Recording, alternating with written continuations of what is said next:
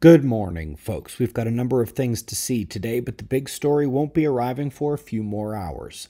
We'll check out some eye candy, an interesting space science, and of course, we are starting with the last 24 hours on our star. It was a much calmer day with the active sunspot now departing, minor pops south near center disk, but no CME present in coronagraphs. Hopefully you caught last night's video on how the previous eruptions are heading for Earth, with the first of those being the CME launched by the X-class solar flare. As we shared last night, the first CME is coming this afternoon or this evening, but NOAA's model here is missing the last ejection's trajectory to hit Earth as well.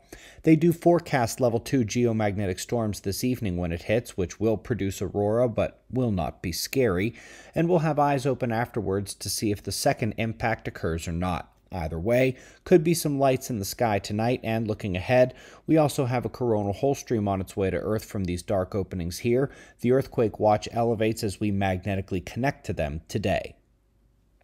Up first in the links, we have PACE, the satellite meant to see details of the ocean like plankton, aerosols, and much more. There's not only the high-level macro details, but major zoom and fine detail capability of the craft. Can't wait to see some of the data from this one.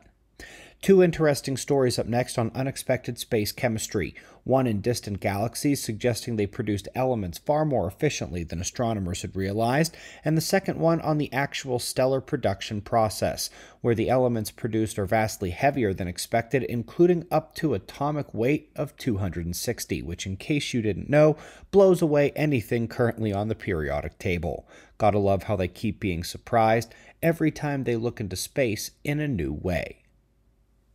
Lastly, folks, dark electromagnetism.